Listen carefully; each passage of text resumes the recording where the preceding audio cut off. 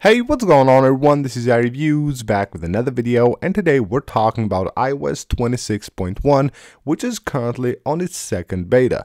Now, of course, this is the first big update to iOS 26 since its release. It comes with a ton of new features and changes and a lot of improvements. So in today's video, I will show you guys 10 of the best new features and changes that will come to your device with the new iOS 26.1 and a lot of cool new things that your device will be able to do once you have it updated to the new iOS 26.1. Now, first of all are the animations. iOS 26.1 has enhanced a lot of the animations on the device, starting from the home screen right here, just like opening and closing apps. You will see a new bounce animation there, which is really cool. Going into the control center, if I press and hold here to go to the menu, you will see there is a new animation, which is pretty awesome. And basically everywhere on iOS you will get new animations. There's a new animation here for when turning on and off the toggles right here on the lock screen. It's much smoother, much nicer. Actually, Apple has done a great job with iOS 26.1 when it comes to the animations, and everything is actually super smooth, and the animations are more like the ones that we saw at the WWDC 2025 where they actually first revealed iOS 26. And with the new iOS 26.1, we finally get a feature that I feel like should have been here way before, like years before. You finally can swipe to skip on the music app. This is a feature that I don't know why that hasn't been like released before. It's not that complicated, it's not that big of a deal, but it's finally here with iOS 26.1, and you can finally do it now. You can skip and also go backwards to the song simply by swiping on the title. Now, when it comes to actually swiping and doing these little tricks on iOS, here's another one that you will be able to do on iOS 26.1. Whenever you select a piece of text, whether that be of course on the Notes app or in a message anywhere on iOS, you will see that if I swipe here, we get now the menu on like a drop down. So previously you would have to swipe like this and it would just go through. It will have basically all the elements in line here, but now you will get this button which you can tap to go to the menu where you get all the different details and everything you need. Or if you just get the menu, you can just swipe like this from the right to the left, and it brings the drop down menu with all the different tools that you need. Now, one of my favorite new features of iOS 26.1 is the border feature. This one is pretty cool. So you head on under accessibility and then you go to display and text size, and they will have display border. Just notice that button right there. I enable this and now it has a border. It will basically give a border to every element on your device that has a liquid glass design. So you can see that if I go back here, you can see the search bar, now it has a border around.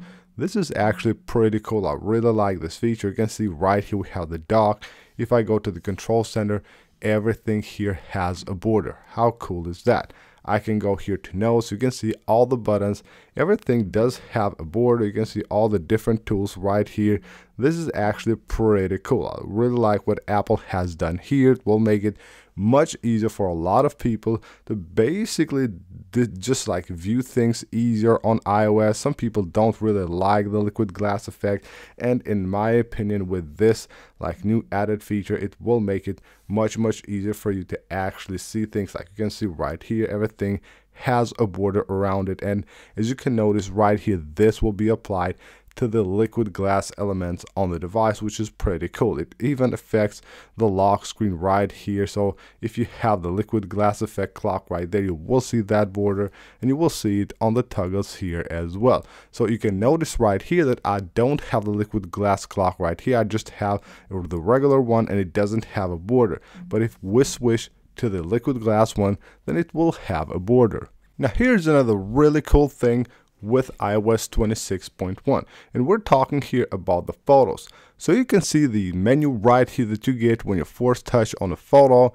Now you will have your most used buttons at the top. Well, these are probably the most used for everyone, so you will have the delete, share, and favorite. So these three buttons used to be on the menu right here, and you had to look for them in order to delete your photo, share it, or favorite it. Now you will actually have them right there at the top, which in my opinion is a great move by Apple and makes it much easier for you to basically do anything you want with your photo here, like delete it, favorite it, or share it. Now having everything right there at the top of the table, much better. Another really cool thing coming to your iOS 26.1 device is the new UI here for videos. So when you're viewing a video, you will have now this scrubber right here, making it very easy for you to actually move on the video. And as you can see, as you basically hold it, it becomes bigger. It shows you right there the minutes and the seconds. It makes it much easier for you to actually move on the video.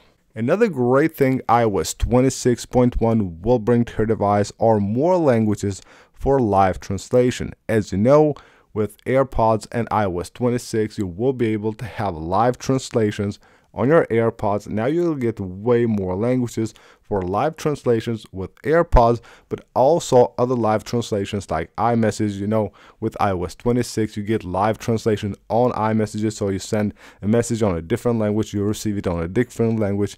It's actually pretty cool. So those now will be supported by more languages as well as Apple Intelligence. Another thing Apple has added with this update is right here under privacy and security. Scroll all the way down here and you will find a new section that you haven't seen before.